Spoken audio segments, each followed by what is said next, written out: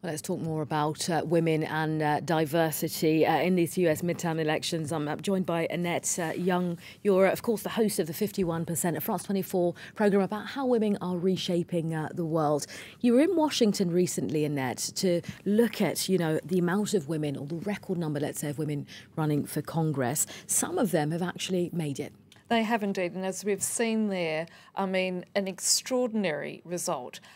This is a divided country that produced a divided result.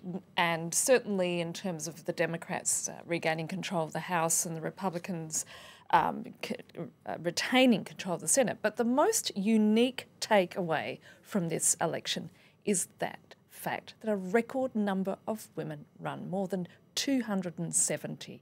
And at this stage, we're still obviously waiting for finalisation of various vote counts that are going on, particularly in the West Coast and in other parts of America.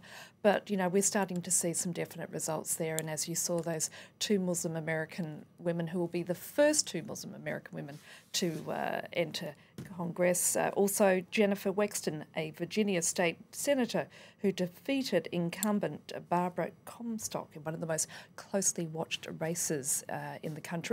Texas is going to be the first to send its two Hispanic women to Congress, with Democrats Veronica Escobar and Sylvia Garcia winning their races. And let's not forget, on the Republican side, certainly not as many, in fact, a very, very small group of Republican female candidates by contrast to the Democrats, but an important win for the Republicans, with Marsha Blackburn becoming the first female senator to represent Tennessee, and Republican Kristi Noem, who's going to become South Dakota's first female governor. And when we're talking about the governors and the races to become governor, obviously everybody's looking at Stacey Abrams, as we saw there earlier, especially given her support from Oprah Winfrey. At this stage, it is a very tightly fierce battle.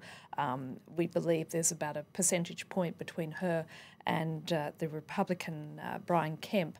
But at this stage, it's too close to call, and she's saying that her campaign is saying there's enough ballots outstanding, particularly absentee ballots from known Democratic strongholds. So too close to call at this point in time.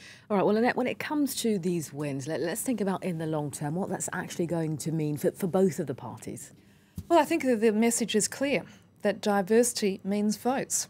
And at the end of the day, what we're seeing now is not only a record number of women running for Congress, but more and more women voting than ever before. And the numbers are going to keep going up, as is the case with millennials, which is why we've seen that victory of young people such as Cortez in New York. So what's going to happen on both sides is obviously both party machinery are going to have to think very carefully about 2020, particularly the Democrats. Should we field a female presidential candidate again? Given what happened with Hillary Clinton, are they ready now to present another woman to stand for the job? Obviously, on the Republican side, there'll be a lot of discussion about how to boost the number of women when it comes to their next round of elections for representative for the House of Reps and the Senate. But it's certainly the colour, if you like. The place is going to look really different in January when those people enter Congress. It's no longer a sea of men in grey suits, and that itself is an extraordinary result. Extraordinary, exciting times. Watch this space, Annette. Thank you very much for that